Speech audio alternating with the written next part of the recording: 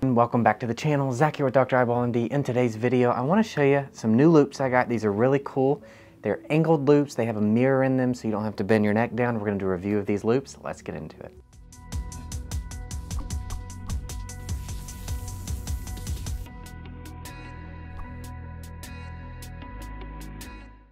What is up, guys? Welcome back to the channel. Zach here with Dr. Eyeball MD. It's good to have you back. In today's video, what I want to do is I want to go over these new loupes that I got from company Orascoptic. This is not a sponsored video. These were not given to me. I bought these with my own money. They don't know I'm making this video. I'm not getting anything from making this video, but I want to share them with you because I think they're pretty interesting. They're unique, and they're unlike all my other loupes. So I have quite a few loupes. If you don't know, loupes are basically magnifying glasses for operating in the operating room and doing surgery. And I started my loupes journey with kind of these basic loupes, 2.5 magnifications from Designs for Vision. They showed up in another video. Those are my first loupes. They did just fine, but the optics on them weren't as good, so I ended up going with a new type of loupe from a company called Orascoptic. And so these were my next set of loupes. These were my 2.5 magnification loupes from Orascoptic. As you can see, bigger field of view with these, better optics, cooler looking frames in my opinion. So this was my second pair of loupes. I was very happy with these. They worked out really well. The next pair of loupes that I got was an adjustable set of loupes. So this was really cool too because I could switch between 2.5 and 3.5 magnification all in the same loupe, and I'll show you what those look like right here. So these are my, or were up until very recently, my current everyday loupes here. They have, they're called the iZoom Mini, and they have this adjustable knob so I could switch between 2.5, 3.5 magnification. I like these a lot. Got them in blue. It says Dr. Eyeball MD on the side. So these are a really cool loupe, and I found that I was mostly using these at a 3.5 magnification most of the time. But then I started noticing that toward the end of the day, my upper back in particular would get very sore, very tired. I'd go home. I was carrying a lot of tension in my upper back from craning my neck down from a whole day of operating in this position.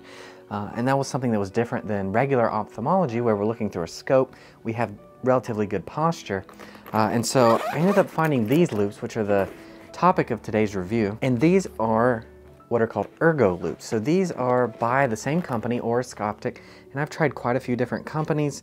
One of my friends also sampled quite a few of these angled loupes from different companies. And there's some decent ones out there, some better than others.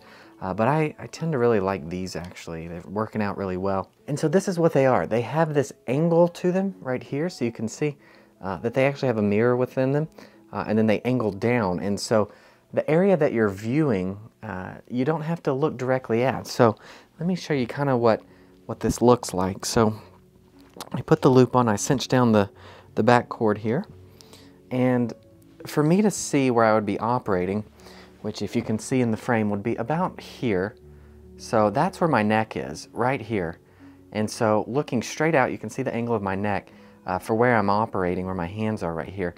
And so I get to keep excellent posture. I get to keep my neck nice and straight.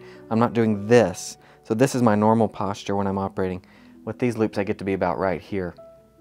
And I've been using these for the last week, and I've really enjoyed them. It took a little bit of getting used to, because what is around the loupe, what is in the frame that's not through the loupe, is a completely different view than what you're seeing, whereas most loupes you see a magnified bit and then everything around it is where it would normally be. With these loupes, it's completely different. The other thing that took some getting used to is that if I turn my head, if I tilt my head at all, the view goes sideways. It actually goes the opposite way. So if I tilt this way, the view goes that way. And so it takes a little bit of getting used to in terms of learning how to position your head to bring what you want to see into view. So for the past week, it's been really nice on my neck. My upper back has been hurting less. So far I'm really liking these loupes. You can see the angle there. These are 3.5 magnification. It feels a little less magnified than my other 3.5s.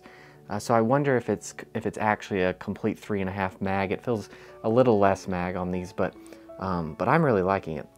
The other difference with these loupes is that most of the loop part is actually set lower in the frame. These are a bit higher, so when I want to look around the loop, when I'm not looking through the loop itself and I'm looking around the field, I end up looking under the loop, whereas with most loops, because they're centered lower in the frame, you tend to look over the top of the loop to see anything outside of the loop's field of view. Other things with this, I find that the optics are really good with these. The field of view is plenty for what I need in oculoplastic surgery. This is where I'm operating, so I don't need a very large field of view. So this is working out really nicely.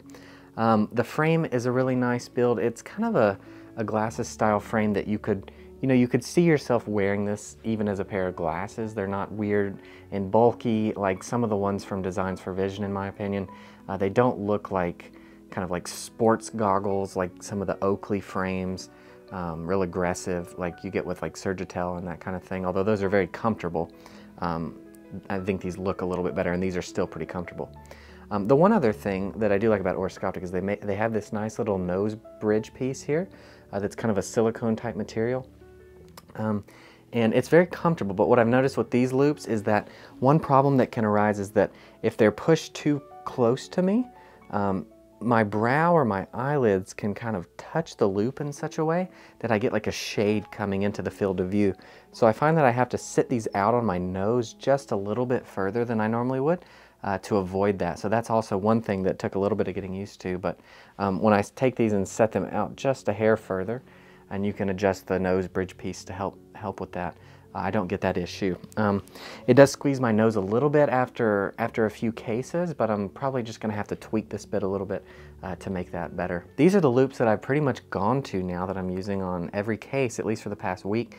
The only thing I won't use these for is my orbit cases, so where I really am craning my neck around, needing to look in holes and specific places. I think these are probably not gonna be my go-to for that kind of thing. So for cases where I'm looking straight down, so my upper blepharoplasty, lower blepharoplasty, all the lid cases, ptosis, ectropion, that kind of thing, these are what I've been using. For the orbit cases, so I did some orbital tumor biopsies this week, I used my 3.5 mag Orascoptic loops. I like to be a little magged up when I'm working in the orbit so I can really get a good look at what I'm doing. But the straight on view I prefer for orbit cases, and it is a little more craning of the neck, but those cases are a little less often than the lid cases, so it's okay if I balance it out with these. So first impressions, I really like these. I'm gonna keep using these probably for all my cases except orbit cases. The mag is good, even though I'm not sure it's exactly 3.5, it's pretty good because I float between liking kind of 2.5, 3.5 mag. It does come with a spot here to mount a light, which you can get a light with these, and I'll show you that real quick. So I don't have the actual light with me, but it powers by this little battery pack, and the light mounts here. It's adjustable, you can tweak it.